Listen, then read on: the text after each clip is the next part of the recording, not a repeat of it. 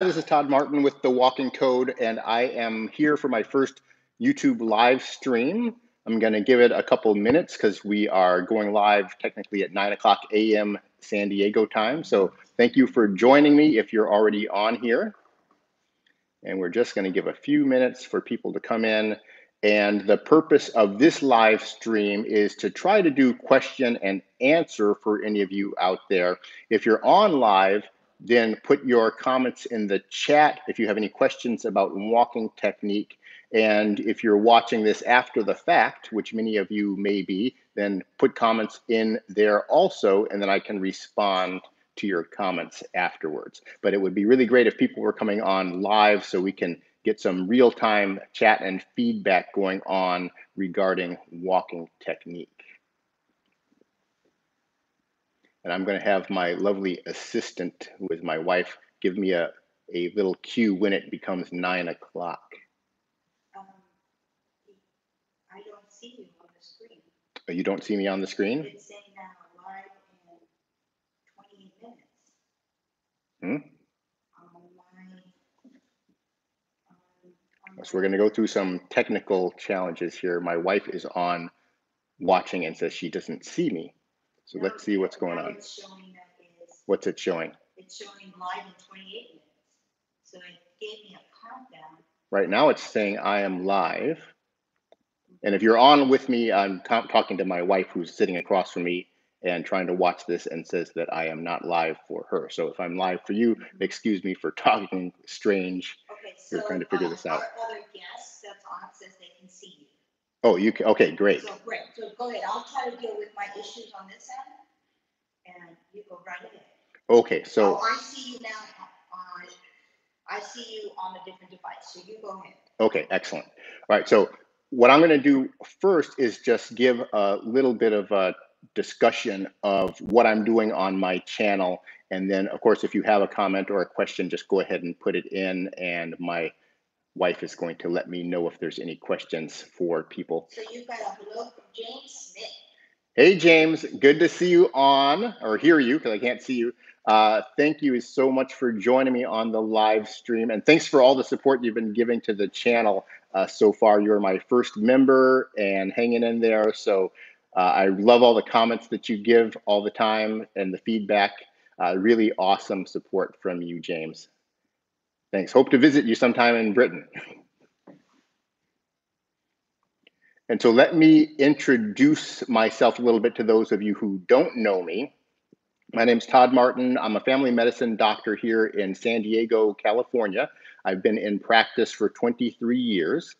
And what makes me a little bit different from most doctors is I'm also a professional Argentine tango dancer and performer, which I've been doing for about 25 years. I actually was training in tango at the same time I was doing my residency in San Diego in family medicine, and started teaching tango at the same time I started practicing medicine. So the career paths have kind of coincided with one another. But what I have found in medicine is that, so much of the day, 30% of the people that I see are coming in for musculoskeletal pain complaints. That can be low back pain, a lot of foot pain, a lot of ankle pain, particularly a lot of knee pain. And a good percentage of those patients are not old people. They are people even in their 20s, 30s, 40s, 50s. You can understand when somebody who's 70 or 80 comes in and they've got arthritis that's causing problems. But there's something else going on when you're seeing a 40-year-old coming in with severe arthritis or pain in the ankles, and they hadn't injured themselves. So somewhere along the line, 15 years ago, I was trying to figure out why we're seeing so many people with this type of pain coming in. And coincidentally, I had issues with the way I walked back then. I didn't know it, but I had what people said were flat feet. I would wear out the insides of my shoes on a regular basis. I would scuff up the front of my shoes when walking upstairs, and I didn't understand why that was. And then one day when I was walking down the street with my wife, who's also my tango partner, she was holding my hand, and then she let it go and told me to stop holding her hand because I wasn't walking right and I was pulling her along and it was hurting her shoulder. And I didn't understand what she was talking about at the time. And I thought maybe I had just kind of lost attention span. And I took her hand again and apologized and promised that I would walk correctly. And of course, I didn't. I ended up still pulling her hand and her shoulder, and she kind of yanked her hand away and told me I needed to learn how to walk right. And that was the wake up call for me. And I think this might have been 12, 13, maybe 14 years ago at this point. And at the time, I was already performing tango in different states and on big stages and stuff. And I'm thinking, what do you mean I can't walk? I mean, tango is a dance about walking. The idea that I can't walk correctly seemed to me rather insulting. And I think sometimes when other people are told that they don't walk correctly, they probably have the same attitude that I had when I was first told that I wasn't walking correctly. But what I learned is that very quickly I wasn't walking correctly, and I began to pay more attention to it and started to apply my dance skills and my understanding of dance technique and apply it to walking. And I immediately realized that I had not been walking correctly. And I just had never thought about it because most people don't think about walking as something that requires technique. We train for hours and hours and hours to dance, to do simple movements that are no simpler or no more complicated than walking is. But we just don't think about walking because we think it is a natural thing that everybody is supposed to do perfectly well without any training. But if you walk around and you look at people in large groups walking, you'll see so many different types of walks out there. And what I started learning after working on and fixing my own walking technique is that the people coming in to my office for pain issues when they didn't have a trauma related to it often had, and I won't even say often, almost all the time, have problems with the way they walk. And so I make a routine practice of taking people out in the hallway and walking them. And almost always there is a direct correlation that is just obvious to between their walking issue and the pain they're complaining of.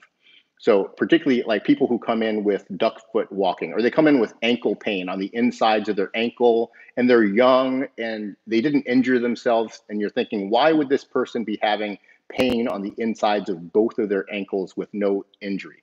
And so in the old days, say 15 plus years ago, we'd say, well, maybe you've got flat feet. Maybe you're just straining yourself somehow. Let me refer you to the podiatrist, and the podiatrist would give them arch supports.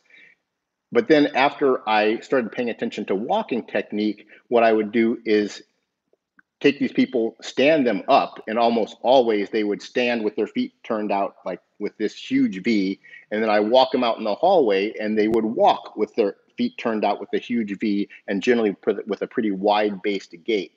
And you're like, oh, okay, well, that's why your ankle's hurting, because every time you step, you're rolling your weight over the inside of your ankle. It's pretty obvious.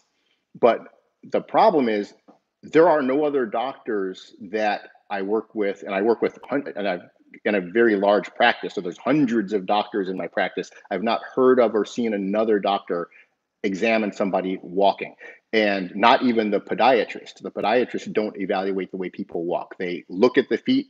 Everybody gets examined on the table and they determine, okay, what the issue might be. This tendon must be losing support for whatever reason, not even paying attention to what that reason might be, which is the walking. And okay, let's prop the tendon up, let's prop the arch up, let's give it an arch support, and then hope that fix it. Let's put you in a boot, let it heal. And a lot of these things don't ultimately develop or cause a chronic, long-term, sustained fix. And we're looking at the research with things like plantar fasciitis. There's lots of quick treatments that people can do: cortisone injections, stretches, night splints, things like that. But looking through the research, none of them are long-term effective, which is telling me that they haven't really addressed the cause of the problem. And I'll tell you another situation that I came in before that kind of really pointed this out. And this was around the time I started studying walking technique. I went to a orthopedic lecture in Las Vegas, and the surgeon was, oh, I think I have a question.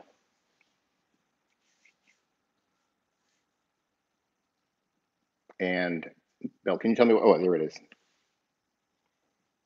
You have a question? Yeah, I can see it. Okay.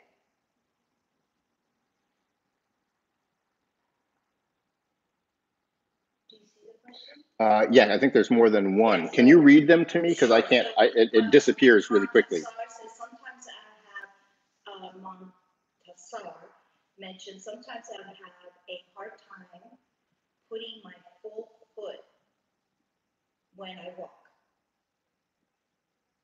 Okay, putting the full foot when you walk. And you may need to do a follow-up question to that, because I'm going to try to assume what you are getting at there.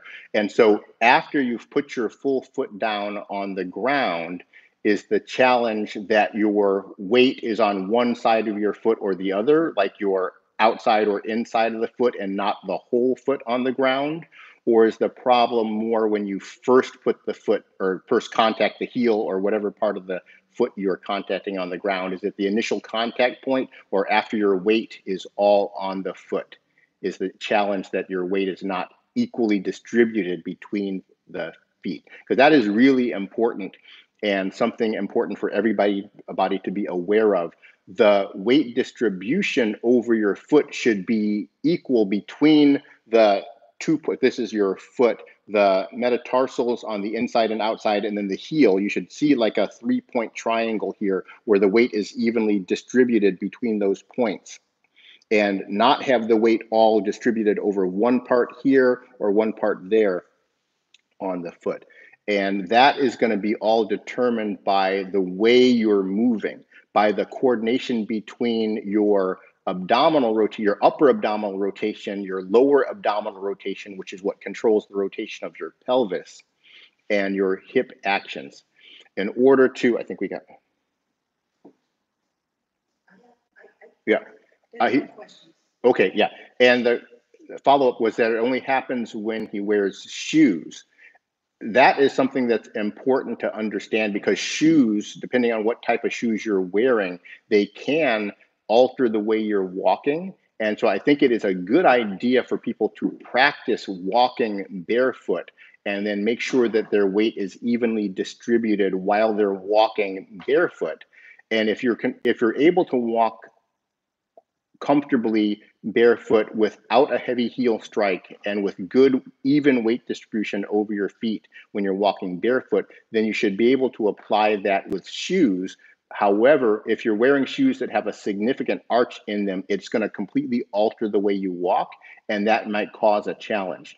So wearing a more minimalist type of shoe, or walking barefoot, or just a very flat shoe that doesn't have a significant arch padding on it, can help improve the issue if the problem is primarily when you're walking in shoes. And the more you practice it walking barefoot, the more you'll be able to make sure you're using the same technique when you're walking in shoes.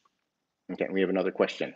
So Allah says, hi Todd, I tried to learn your series of walking code, but I find myself not able to move forward, and the step is very hard to me. Even when I turn my upper torso, I have a bad landing of the heel. Okay, that's a good question. And let me just backtrack a little bit and talk about the walking code before I answer that question specifically. So the walking code is designed to really understand what inputs are going into our gait or with our walking technique. What exact muscles are we using when we walk? And there has been virtually no study of this, and even the biggest classic books on walking technique virtually cover nothing about the core at all. They assume that all walking movement is coming from the legs, whereas it's pretty obvious that we have to use our core to walk. Even if when we're turning, it's obvious, but even when we're walking straight forward, should be obvious that we're having to use our abdominal muscles, not just to stabilize our posture, but they are actually what are making us move. Now, that I believe is absolutely true. The question then is, how easy is it for somebody to listen to the discussion of what muscles to move, and then take that academic knowledge and apply it to their movement. I believe that's challenging, which is why in Tai Chi, which a lot of people practice to help with their movement, they don't discuss or even acknowledge what the actual movements are. They talk all the time about rotation of the core, but there's never any specific discussion of, okay, well, what do you rotate to get this to happen? And I think that's because it is very challenging to take academic knowledge and turn it into functional knowledge. And so I can understand a lot of you might listen to my detailed anatomical discussions of the types of rotation used in walking and try and have a hard time applying that. And so I can recognize that that challenge is there. What I would recommend is really trying to use the tips that I'm talking about if you have a difficulty understanding the detailed summary of what's rotating here and what's rotating there, and use the points of clarity that we should be using. So the posture should be completely vertical at all times. You should never be thinking of leaning forward. You should make sure that your arms are swinging properly, which is straight forward, left arm with the right leg, right arm with the left leg. Make sure your posture in the pelvis is vertical, so not tilted forward or not tilted back, or when I say vertical, I mean in a neutral position. And then make sure you're not pushing forward.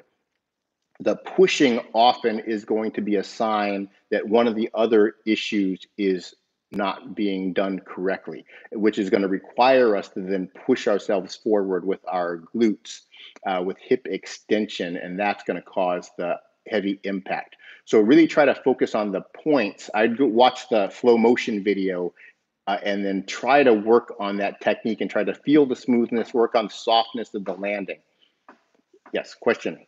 Yes, so Helen is saying, could the swelling of a foot have anything to do with the way you walk, or would that be a different problem? Swelling of the foot absolutely can, and probably in most situations is going to be related to the way you walk, unless it's a biochemical issue like gout. So people can get gout, which is an inflammatory condition of one of the joints in the foot or even the ankle due to deposition of a chemical in there, which is a sudden acute inflammatory process. But ongoing swelling in a foot often is going to be, particularly the inside of the ankle, which I mentioned before with people who walk duck foot, can be related to the way you walk. Because if your weight is on the inside of the foot all the time, so if this is the inside of my foot and the inside of my ankle, as your lower leg here is going to be supposed to be equally divided over your foot. If the weight is always transferred towards the inside of the foot, what happens is the tendons on the inside of the ankle start to get stretched out, and often they look like they're swollen. If you've seen the thumbnail for my how to prevent hyperpronation or excessive pronation of the foot video, there's a picture of a foot that has the inside of it swollen a lot. That is from a particular dysfunction of the posterior tibial tendon that starts giving out when the weight is carried too far towards the inside of the foot. And so absolutely, it appears like a swollen foot, almost like there's fluid in it, but it's really just because the tendon is stretched out and the soft tissues start to become swollen from progressive maintained injury. Yeah, question. So we have a gentleman asking, I am a guy walking like a girl, and my hip swings like a girl, and I want to change that to how a guy should walk. Okay, good question. And I think I remember you probably posted a comment on that. And I might actually do a video on that at some point in time. But I think you have pinned or pegged the reason why. It's the hip swiveling that people usually associate with girls walking. And I think that's probably from women who walk in heels and who are trying to take very short strides and end up swiveling the hips to move forward rather than moving forward in just a continuous flowing fashion. And then some guys will do that also when they walk, and it gives the feminine appearance. And I think the big challenge is not to try to walk like a man or walk like a woman. You want to walk effectively in the most natural way that's going to keep your weight distributed well. And if your hips are swiveling, that's probably going to be just causing an issue with your weight distribution where it's not going to be symmetric. So I a lot of times go to watch the flow motion video, because that's going to tell you how to coordinate the upper body with the upper torso with the lower torso, rather than trying to over swivel the lower torso. Because I'm going to stand up for a second. The over swiveling of the lower torso people do to compensate for the lack of the upper body rotation. And so somebody who thinks they're walking like a girl, maybe hip swiveling like that, trying to get the body to move forward instead of moving everything equally on my left side and equally on my right side. So there's no swiveling necessary to get the body to go forward, versus not really activating this motion and instead trying to compensate with excessive rotation of the lower abdominal rotation. But I will probably do a video on that hip swivel walk in the near future that can probably help out. Yeah, question. So this is a follow-up question or question from Todd regarding the earlier question that it only happens when they wear shoes. Do you think oversized shoes can cause issues? Absolutely. So there has been a big movement towards trying to promote barefoot running, barefoot walking, or walking in minimalist shoes. Because as I mentioned earlier, when you have a very thick pad on the shoe, for one thing, that prevents people from recognizing when the walking style is incorrect. And one of the most common problems with walking, aside from the duck foot walk, is people leaning forward when they walk. And this is what I used to do, in which my wife pointed out to me. I was leaning forward and I thought I was just walking fast, and I thought that was a really good thing, but I wasn't walking vertically. And so I had a very heavy heel strike. And even nurses would comment that they could always hear when I was coming around the corner. They're like, "Oh, I knew that was you, Dr. Martin," because I could always, now they're complaining because they seem like I'm sneaking up on everybody because they can't hear me coming. But absolutely, that is the issue there. The shoes prevent you from recognizing you have the problem because they're padding the heel strike. And if you were to walk with bare feet and use the same technique, it would really hurt your heel pretty quickly. And then you would probably compensate and get back to a normal gait pretty quickly. And you probably never would have developed the leaning forward gait to begin with, that is allowed because we're wearing the shoes with the heavy cushion on them. So it just allows you to do the wrong thing for long enough that you develop the bad habit. And so that's why minimalist shoes are a really good thing to try out. If you're having issues trying to walk barefoot, and practice walking is really important. You just have to be aware that if you're already having pain, then if you try to suddenly go barefoot, that could cause a problem, because then you haven't fixed the problem with the heavy heel strike, and now you remove the cushion, and that can cause a problem. So make gradual changes, go to minimalist shoes, practice walking in minimalist shoes or barefoot for short periods of time, and then gradually transition. But absolutely, the shoes can cause an issue. And then an elevated heel will also change the way you're able to walk. And so I really recommend no elevated heel in addition to having a more flat foot. Yeah, next question. Sure. So this is from Eric Salinas. This question is, will lots of bicycle riding affect your gait? And if so, how to reverse it? I don't think so. I think, a lot of people say that, excessive sitting is going to cause your hip flexors to tighten and affect your gait, which would be the kind of the same thing as bicycle riding. I really don't think, if you are walking correctly in your normal gait style, that riding a bicycle is going to affect that in a negative way. Now, if you are not walking correctly, then sitting for a long time or riding a bike could cause your hip flexors to tighten up, because you're not then going to be stretching them out normally like you would when you are walking with a normal gait. So I do believe that if you're walking with a normal gait, usually whatever tight hip flexors you're going to get from sitting, they're going to stretch themselves out naturally when you start walking, assuming you're walking a significant percentage of the day. If you're stuck in your chair all day long and you never get up to walk, yeah, people can get tight muscles. But if you're going to be walking at least some amount during the day, I don't think that either riding a bicycle or sitting prolonged periods in a chair is going to have a negative effect on that. But you have to make sure you're walking correctly to begin with. And the next question is. So a follow-up question from Montessor. Question is, do you know of any type of shoes that make walking easier? Yeah, so the minimalist shoes, there's lots of different minimal. I'm not going to promote a particular brand of shoe. A lot of the minimalist shoes are designed for running, because a lot of runners are trying to change to mid-strike running and things like that. So you can go to a running store and talk to the salesperson, and I think they can really help you pick out a style of minimalist shoes. They are, graded by how flat they are, what sort of rise they have, and the flatter probably the better. I actually like walking around in my Vans a lot, which I used for Tai Chi practice, and they're just very flat on the bottom, and they're almost like I used them as a mat shoe. But I like walking around in those outside all the time also, because they don't add anything to the foot. I feel almost like I'm walking barefoot, except I have a cushion that's not going to allow a tack or a glass to cut my foot. And so I think the flatter the shoe, the better. And you can go to a running shoe or just a regular shoe store, and somebody can help you out to pick, and just say you're looking for a minimalist shoe. There's lots of different brands out there that are very good. Next question is.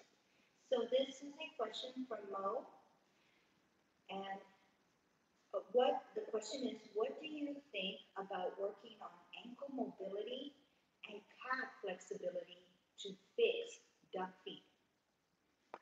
So I did a video called "How to Fix Duck Feet with or versus External Tibial Torsion," which is a problem. Exercises, I think, are important. So strengthening the ankles, strengthening the hips, strengthening the knees. I think you can always work on strengthening and stretching the muscles. However, I think duck feet primarily for most people is going to be a consequence of the way you're walking and not the lack of muscle strength. One of my favorite quotations is from the architect Louis Sullivan. Form ever follows function, which we mostly learn as form follows function. I believe the function is the primary thing. How you move is going to determine your form, which is going to be what your joints and soft tissue structures look like. So if your feet are turning out, it's likely that they're turning out as a consequence of how you're moving your body. It's not the other way around. It's not that your feet started turning out and that's why you're moving this way. It starts with the way you walk. So if you begin walking with the correct technique, then you're going to start to have your feet move into the right position.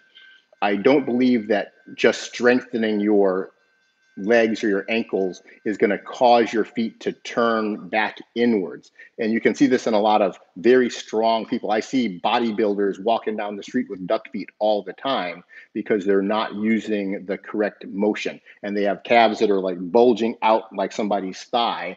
And so I understand that this is not a strength issue. This is a problem with the way you're functioning. So you have to work on the proper core movements. If you feel you have weakness, it's always fine to do exercises to strengthen muscles, but I'm a strong believer that doing the right movements will strengthen the right muscles. It's why you have athletes that are in different types of sports, and they develop different types of bodies. Gymnasts have different body types than swimmers, have different body types than runners, because the function that they're doing actually shapes their body in a very specific way. And I think it's going to be the same thing for walking technique. If you walk in the correct fashion that causes your feet to face straight forward, your feet will face straight forward. If you walk in a fashion that causes your feet to turn out, your feet will turn out. And the longer you do that, the more the connective tissues will tighten up and then start to keep your feet out in that way, so it becomes more difficult to straighten them out. And another question. I was going to get up and do a demonstration, but I'll take the question first. No, we'll do the demonstration. Okay, let me do the demonstration. So I can walk with my feet facing straight forward, and that's because of the way I'm using the core. But if I change a little motion in the core, like engaging my lower abs before the upper abs, it makes me walk like this. And so my feet turn out, not because my hips or my lower legs suddenly got weak. I just changed the pattern of movement here, and it turns the feet out. And then there's other patterns of movement in the core that'll make your feet turn out even more. And then over time, what happens is, because the feet are this way and the lower leg is having this traction out in this direction relative to your knee all the time, eventually it's going to start to form out that way. And then you can start having trouble getting your feet back in a straightforward position. I recommend, practicing the couple exercises videos that I've done, like the core balance and stability routine, and then another new one that I put out there for correcting duck feet, that has you practice, turning your feet in and out like that, walking around in a circle like this, starting there. And this really helps to mobilize the feet and the legs. So if you do have an issue with being able to turn your feet back into this position, if you're practicing these movements and you can do that and stand there comfortably, then the problem is not probably with your strength or flexibility, it's with the pattern of movement. But if you have difficulty turning your feet in, then you probably do need to work on stretches for your hips so they can turn in this way like that, and work on that as well as the strengthening. But you must have the right pattern of movement in order to fix the duck feet walk ultimately. And let me go back quickly to a story I was about to tell that pointed me towards what I'm doing right now. And this was back probably 15 years ago, after I was starting to work on my walking technique. And I went to that Vegas lecture on patellofemoral syndrome. Patellofemoral syndrome, and a lot of you might have it, is pain in the front of the knee, under the kneecap, that people get. And it often occurs in young people before there's even any possibility that they've developed arthritis. And it occurs a lot with just walking, occurs often with running. And it's this front of the knee pain that happens. And it's very difficult to fix. And the classic teaching on this was that it was due to weak muscles. And so the weak muscles cause the patella to be unstable and move asymmetrically as people are walking, and that friction causes pain. And the orthopedic doctor was saying that he was always frustrated with this theory of the cause of patellofemoral syndrome, because he'd get bodybuilders coming in, and as he was trying to do the lecture on how you have to strengthen your vastus medialis muscle, the guy would have the muscle would be bulging out of his leg like a grapefruit, and he'd be telling him how he has to strengthen that muscle because that's the known cause of patellofemoral syndrome. And then they had to kind of morph their idea to, well, maybe it's not just weakness. Maybe the problem is that the muscles are too tight or weak. So then the teaching became, well, we got to strengthen and stretch the muscles. And then that's now the recognized therapy for patellofemoral syndrome. But I am almost certain that nobody took any of these people out in the hallway and found out that they were walking like this. And that's actually what's causing the stress on the patella as the weight's changing. And so it just became very clear to me that most doctors and even the top doctors who are doing research on all these things are just missing the boat entirely because they're not checking the way people are functioning, and they're thinking that everything is due to either a muscle weakness or muscle tightness or some genetic defect in the way the patella alignment is. Whereas I think these things could probably much more simply be explained by a functional issue, because people just are not walking correctly, and most doctors don't even realize that that is a thing out there. And so, of course, they don't instruct patients on that. And so the problems never get fixed. And so patellofemoral syndrome, plantar fasciitis is another one of these things. These are functional problems that people develop because of the way they're moving. And almost all doctors are going to look at you on the table and try to determine what's going on from looking at you in a static position. And so they're kind of missing the boat. Okay, question. So this is Eric Salinas. What typically causes a leading leg? I always step first with my right leg, and it seems to cover more ground compared to my left. Okay, good question. I'm going to stand right back up for that.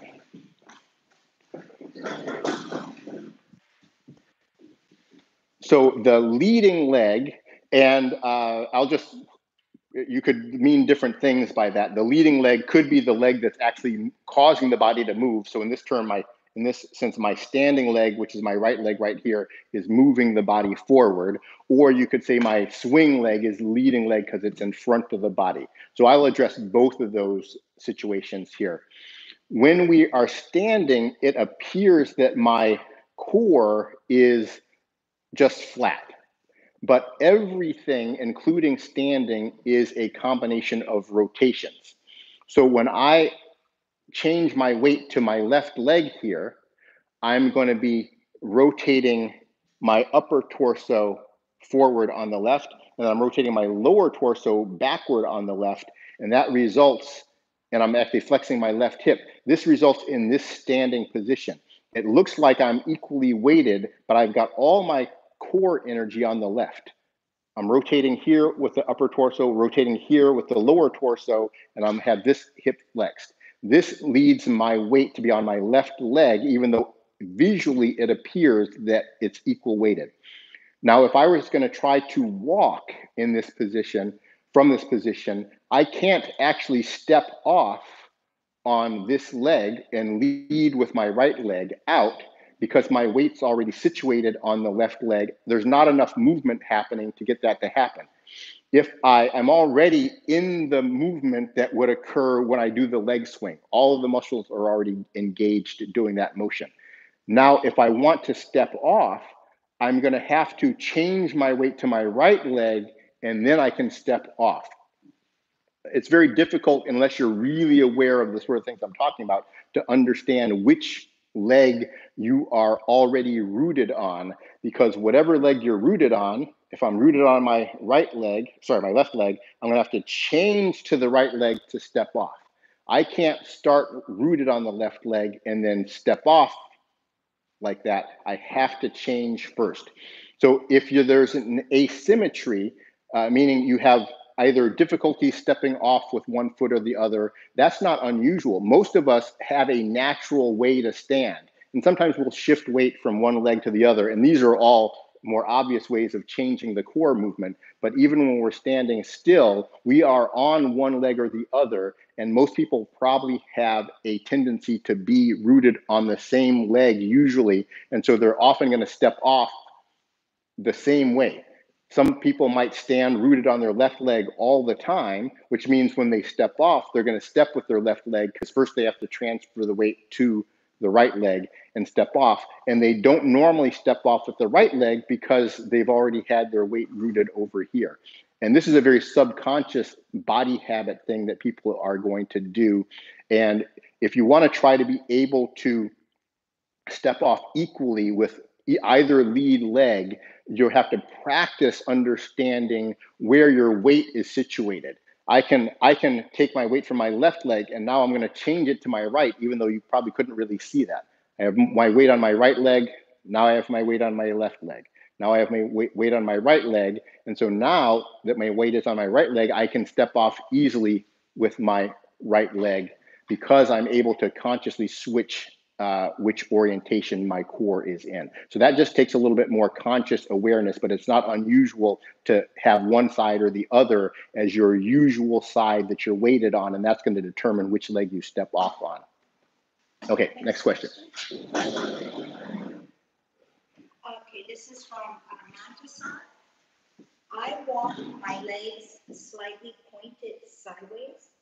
I find it weird to walk with my legs pointed directly forward. I don't know if that's considered right or wrong. I think right or wrong, I don't like to call things right or wrong, but you have to think of things whether they're healthy or unhealthy. So the joints in the legs are designed to move straight forward. So your knees need to be lined up forward with your, I might as well stay standing for some of these because I got to demonstrate. Your knees should be lined up over your ankles when we move. So that's how they're designed to move. And when we place our foot, it's designed to have the knee roll straight forward over the ankle and then continue to step. If we step with our feet turned out like this, which is an incredibly common thing to do, what happens when we're changing weight is all the weight is going over the inside of the knee instead of equally over both sides of the knee.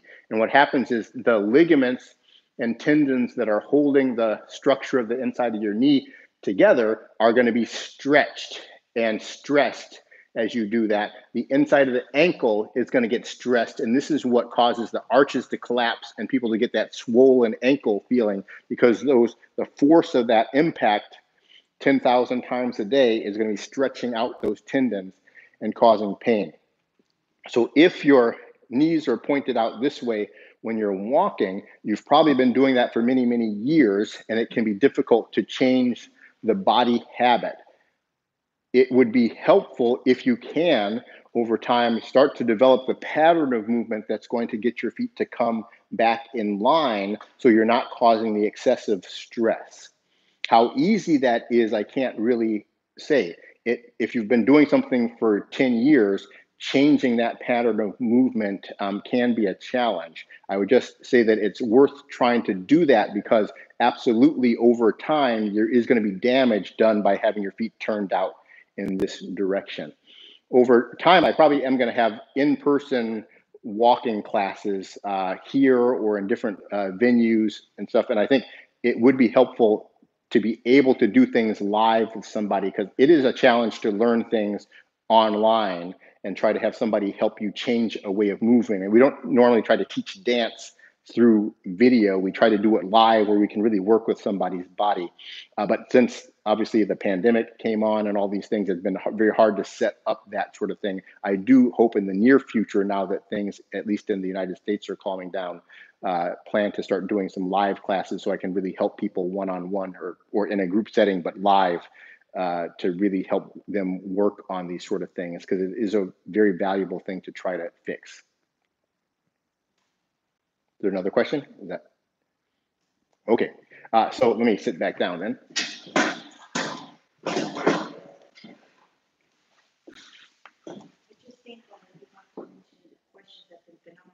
Oh, yes, absolutely. I really appreciate all the questions that you've been asking. These are super great. This is my first live stream, so at 1 minute 2, there were 0 people waiting, and I was like, oh, this means I just might be talking to my wife here. So I'm really glad that people have come on and asked some really important questions.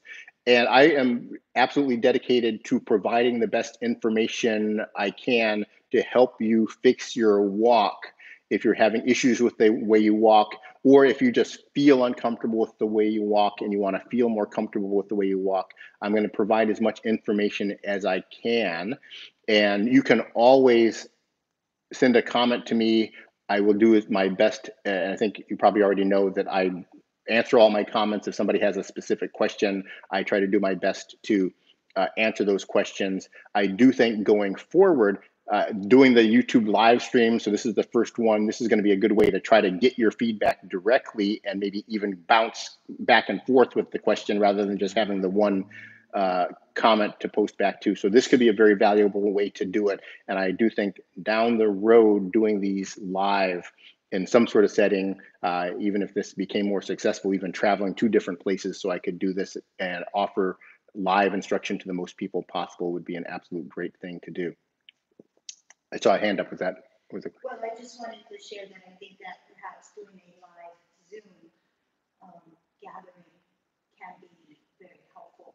Oh, that's a good point. That's something I was actually planning on, and thank you, Belle, for reminding me that. One of the things that you can do, or that I can do with you, short of actually a live session where you have to travel somewhere or where I have to travel somewhere, is doing a live Zoom session.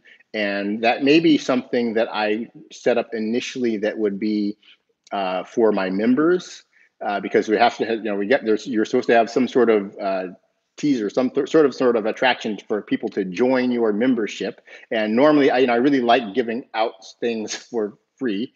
I don't like asking for money for things, but starting to do an actual live virtual training where you can be on video, I can be on video, I can watch you walk, and things like that would be a helpful thing, short of people coming in to see me.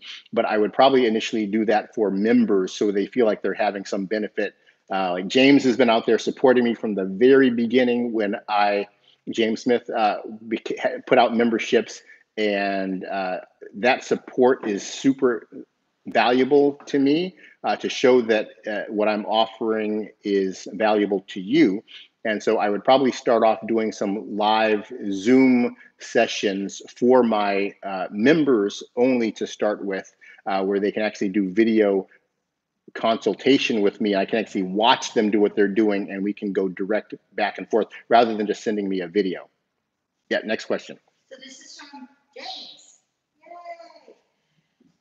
Todd, do you know what function the calf muscle carries out when walking? Yeah, so the calf muscle is going to plantar flex your ankle, and that means pushing down with your ankle. And I'm going to tell you the specific action that the calf muscle is going to be doing when we walk, but I would caution people to try not to overthink what the leg muscles are doing when you walk, because we don't direct our body when we're walking using the lower leg. So if we were walking down the street and we had to think about when to plantar flex versus dorsiflex the ankle, or extend versus flex the knee, we wouldn't get very far. The core is what directs or guides the movement, and then the lower leg movements are going to be reflexive. So I'm going to absolutely explain what the calf muscles are doing, but I don't want you to overthink that when you're trying to walk. That's when people start to think, oh, I got to push down on my ankle at this point. And if you try to do that consciously, you're never going to coordinate it well enough, because our balance is such a delicate thing when we walk or when we're standing. If you think about it this way, if my ankle plantar flexes like this, everything has to coordinate in the whole body to allow me to stand up while it's doing that. If I was standing this way and I just plantar flexed my ankle even 5 degrees, I would fall over backward. So our body doesn't really allow us to individually activate these lower extremity muscles while we're standing up, because our natural reflexes prevent us from doing a pratfall on the ground. Unless we're really determined to do that, then I can block out my reflexes and I can just fall over backwards. But normally, my body is going to counterbalance if I try to do that, and it's going to engage all my muscles automatically to prevent myself from falling over. Otherwise, we'd be falling down left and right. But specifically, when we are engaging the calf muscles, so this is when we're going to be plantar flexing the ankle. And there's some particular moments in time where we're going to actively plantar flex the ankles.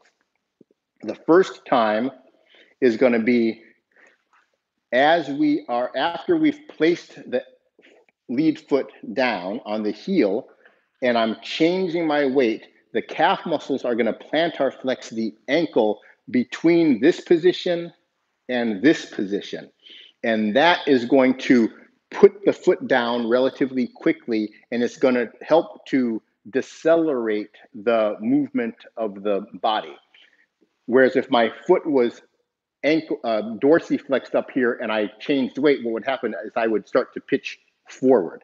So the ankle plantar flexing as we do the loading response phase stops the body from progressing forward until I engage the lift phase of the step. So that's going to be the first active place where the ankle is plantar flexing, and then that is the calf muscle that's creating that plantar flexing movement.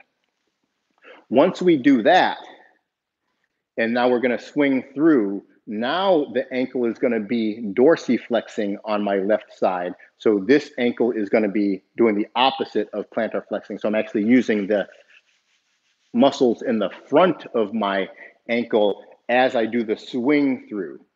And then the next part where we're going to engage the calf muscle is during the terminal swing portion of the step, which is after I do the swing through and between the mid swing portion and when the foot or heel comes and contacts the ground. That's going to be the next part where you're getting active calf action or ankle plantar flexion.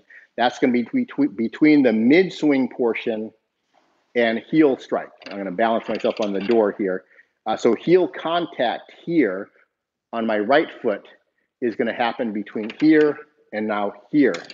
That's when my ankle is actively plantar flexing up until the point where the heel comes down. That's my left ankle, or the back ankle here is actively plantar flexing using my calf muscles. So it's actively calf contraction there. Now I have the calf contraction on the right side as I lower, and my calf becomes passive on the left as I lower the forefoot to the ground. Hope that answers the question, James. Yeah, next question. So Montasar asks, do you think focusing on putting the heels first help? Absolutely. I mean, I did say that you shouldn't be focused on the muscles. Like, don't try to think about plantar flexing or dorsiflexing your ankles. Those are going to occur naturally. But the natural way people walk is heel first. It's naturally place, roll, place, roll, place, roll. Studies have shown that historically speaking, throughout the ages of humanity, people have naturally walked heel first.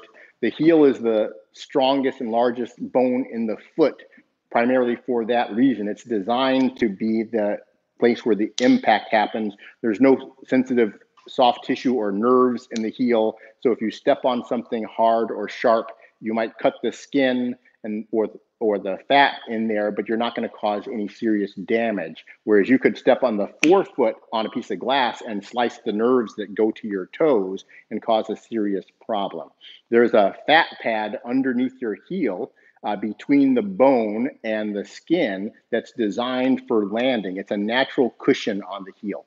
So yeah, absolutely, we should focus on placing on the heel. And I believe 99% of people do naturally place on the heel, place, and then we roll and place and roll. And that rolling action is what makes walking gait so efficient.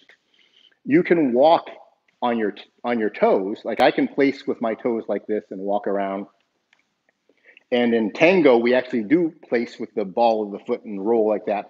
And it's very elegant, but it's not an efficient way to move. It's not fast if I'm trying to travel somewhere. The efficient way to move is to let the body use the natural gravity. And I don't mean gravity like falling forward. I mean gravity to help you glide forward. It makes the walking more efficient. If I'm using a tiptoe walk, then I'm having to use my muscles for every part of the action and not letting natural gravity create efficiencies there. So there's all kinds of reasons for placing on the heel, and absolutely it is absolutely a must to focus on placing on your heel.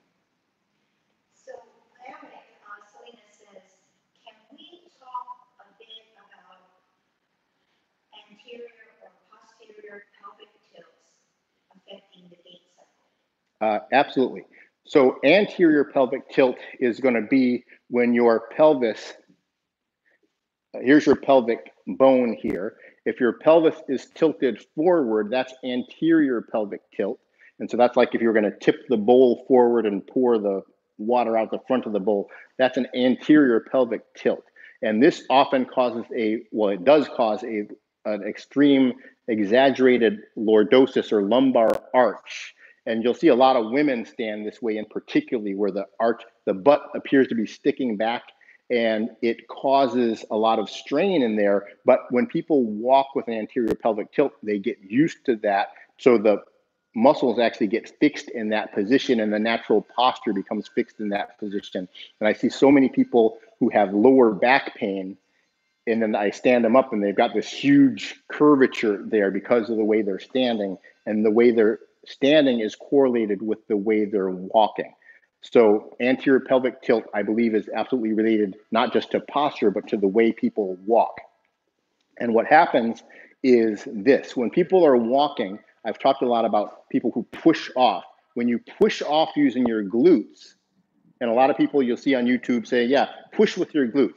You're not supposed to push with your glutes when you walk. If you do this, you push with your glutes, that is what's going to happen. My first thing that's going to happen is I'm going to pitch forward as I'm walking, and then you're going to get a very hard heel strike. And sometimes you'll see people who can't compensate for that, particularly older people, and you'll see them walking, leaning forward like that. And that's very obvious. But what's not as obvious is when people compensate for that by extending their upper back muscles.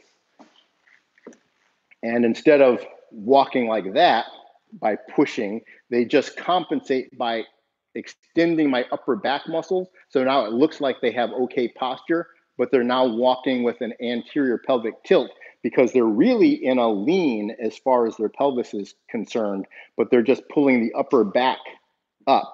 And so now the pelvis is still tilted forward. And I think that's a big cause of anterior pelvic tilt. Almost all people that I've seen that are walking with anterior pelvic tilt are pushing off with their glutes instead of lifting forward. I'm lifting myself forward like this, not pushing myself forward like that. And so that's going to be the anterior pelvic tilt. Posterior pelvic tilt is going to be when you're tilting your pelvis like that. That's like if you saw the movie Sling Blade, where he walks like this, like, wish I had some French fried potatoes. That's my Sling Blade impression. Sorry, my wife's like saying, why did you do that? So that's the Sling Blade walk. So you get the shoulders rolled forward, and you got the pelvis rolled back like this. And you get a very small stride, so very short strides there. And so that's going to be associated with not engaging your lower abdominal and upper abdominal muscles correctly. Often people are going to have over engagement of the lower abdominal muscles. And what I mean by that is normally when I'm switching weight, I either have my right lower abdominals engaged to have my weight on the right leg, or my left lower abdominal muscles engaged to have the weight on the left leg. And I can switch back and forth, but I don't engage them both at the same time, because not only do they lower abdominals rotate the spine towards the leg that you're standing on, they also are tucking the pelvis under at the same time. So when I'm engaged on my right leg only, I've got a tuck and rotation of the lower abs on the right, which keeps my weight here balanced. But if I have both legs down and I tuck both at the same time, now you've got an over tuck. You got the double tuck, and that's the posterior pelvic tilt that people are going to have. And often what's going to happen is you're never really changing weight from one leg to the other as you walk. You're really walking split weight the whole time. And so not only does it affect your back posture, but your weight, your spine is always right down the middle of the 2 feet. And then it never really switches to align your weight over the standing leg. And so essentially you're walking like this.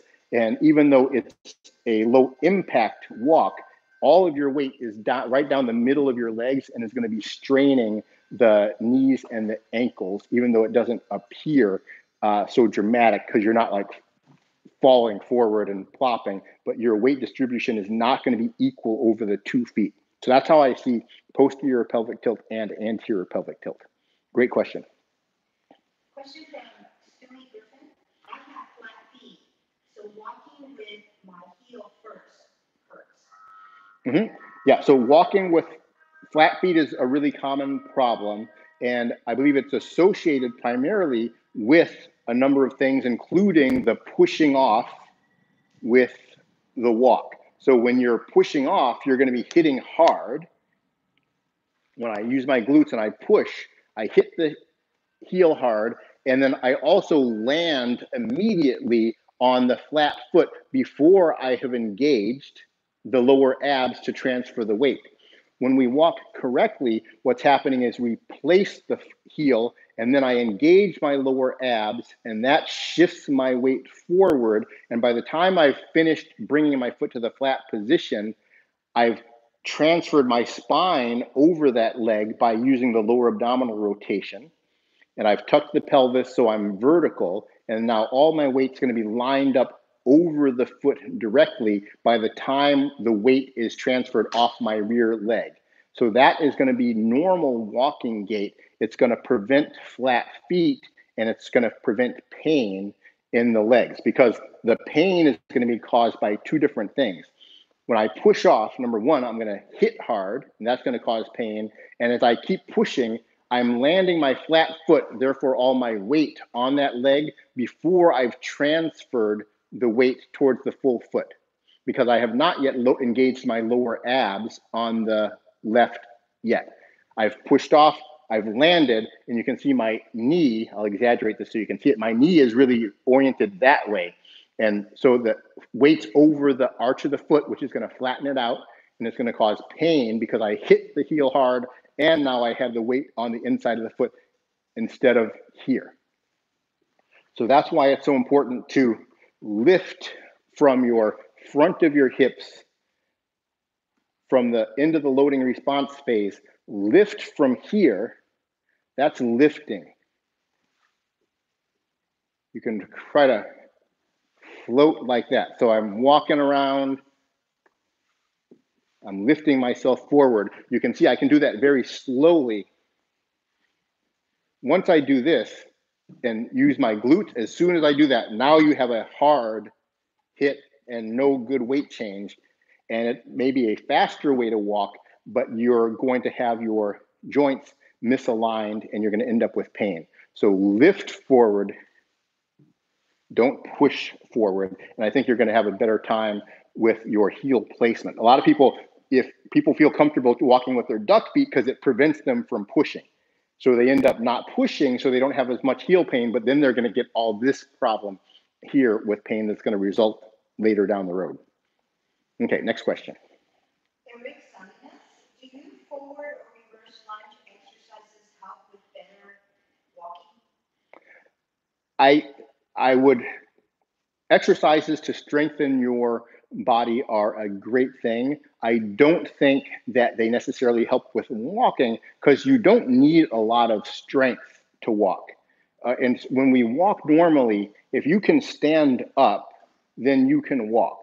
And then we're cooperating with gravity in order to walk in a smooth fashion. You don't need a lot of extra strength in order to walk correctly, unless you're trying to power walk, or you're in the Olympics for race walking and you're trying to beat the speed of everybody. So lunges can help with strength, and they're very helpful for strength, lunges and squats, but you can easily injure yourself if you don't perform them correctly. And a lot of people don't, for the same reason I talked about with the whole pushing off and the weight over the inside of the foot. And if you lunge that way, then you're going to be really straining the inside. You have to really engage the lower abs when you're lunging correctly, so they're keeping your weight knee aligned properly. And so the right body movement is going to keep your leg there, versus there, if you're pushing off incorrectly, then you're going to strain yourself. So I'm all for lunges and squats as an exercise, but you have to make sure you're doing them correctly, because those are the exercises that are very prone to causing injury if they're done incorrectly. So do them with a trainer if you're originally starting to do that sort of exercise and you're not well versed in it, so you don't hurt yourself. Next question. AFG Khan asks, why do I tip forward when I walk? So that's what I was just talking about there. The tipping forward is going to be almost always associated with trying to push the body forward. So there are there's a lot of different ways you can walk, but from this point, when we are walking, this is the loading response phase. So I have landed with my full forefoot on the ground. My center of gravity is still between the two legs. This is where I am going to lift forward with my hip flexion. I'm going to lift from the front of the legs. My psoas muscle and the hip flexors are going to pull. What essentially they're doing is pulling the hip forward like that. So that's flexing this forward hip. At the same time, the lower abs are tucking the pelvis, and that results in combination with a forward movement. So that is engaging the right process of the hip muscles to move forward. But what happens if you try to push forward is if your center of gravity is behind your foot. So if you try to push with your hip, what's going to happen is you're going to push yourself back. You can't push yourself forward unless your center of gravity is in front of your foot. And then if you push yourself forward, what's going to happen is you're going to lean with that. And so the leaning forward, the tipping forward, is always going to be associated with trying to use your glutes to push the body forward instead of using your hip muscles in the front of your hip to lift the body forward. So work on that. If you find yourself tipping forward, it's because you're pushing off, not lifting up.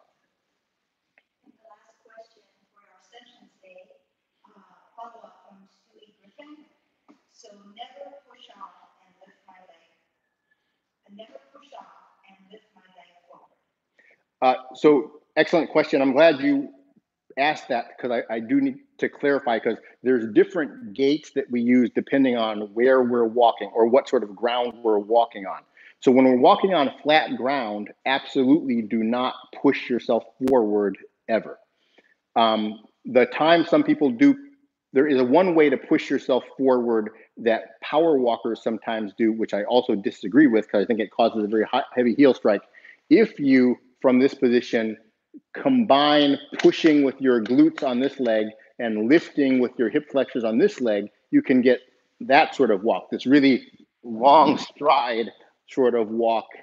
There's one guy who does a how to walk faster, how to power walk video you see on YouTube, and he has this huge long stride. That's using your glutes and opposite hip flexors at the same time, but you're really coming down hard on the heel. So I do not recommend that. And the time where it is appropriate to use your hip extensors, meaning push when you're walking, is when you're walking uphill. So if you're walking uphill, and I don't have a hill in front of me, but I'll just try to just imagine I'm walking uphill. When I'm walking down flat ground, I don't need any energy on my back leg to shift the body forward. I'm using all the energy on my standing leg side to pull the body weight forward. I don't have to push off. I'm using my lower abs here to pull forward. If you're going to be walking uphill, there's not enough energy on this side to pull yourself forward going up a hill. So there, during the loading response phase of the step, which is when you're bringing your flat foot down, your foot down to the flat position, on a hill, there's going to be a push to this point where you have to use your glutes on your back leg to push yourself up the hill until your foot gets the flat position. Then you're going to lift yourself up using the hip flexors here, and then you're going to push yourself forward at the end of the step, and then you're going to tuck. So now I'm extending my glutes here on the left to get up the hill. Then I'm lifting up and then pushing. Watch my how to walk uphill video for the clarification on that. And I think that will really help understand that one position where you're going to use your glutes to get yourself uphill. And I think we are out of time. Is that right? So thank you all for joining me for this session. Grab my chair back. You have really made this a super success, and I'm so happy. that you all came and engaged with so many great questions. Please, if you have other questions, just leave them in the comments if I wasn't clear. If there's some good questions that are from a lot of different people and I don't feel I have answered them in previous videos, I might actually shoot another video to help answer some questions in more detail. I have probably 100 or more walking technique videos already up, so I have covered so many different topics. I might be able to just point you to a video you haven't seen yet, or point you to more focus on a particular video so you can get an answer to your question there. But I'm always willing to make other videos to help out if the question hasn't been answered in another way on a previous video. Thank you so much, everybody. And I hope you'll join me. I'll probably be doing these on a monthly basis since this was so successful. And I'm probably going to set up a Zoom training for those of you who are members for a live interactive where I can actually see you and you can demonstrate for me what challenges you might have. And we can do that almost like a dance lesson sort of thing, which is so important for walking. And it's going to be really helpful for you. So if you're not a member already, please join up as a member. It's very low cost, but it shows your support for the channel and the work that I do. And also, I'm going to reward that work by having those direct sessions with you where I can actually see you and answer questions in that manner. So I hope to see you there. Thank you so much for joining me. Have a great day. Bye.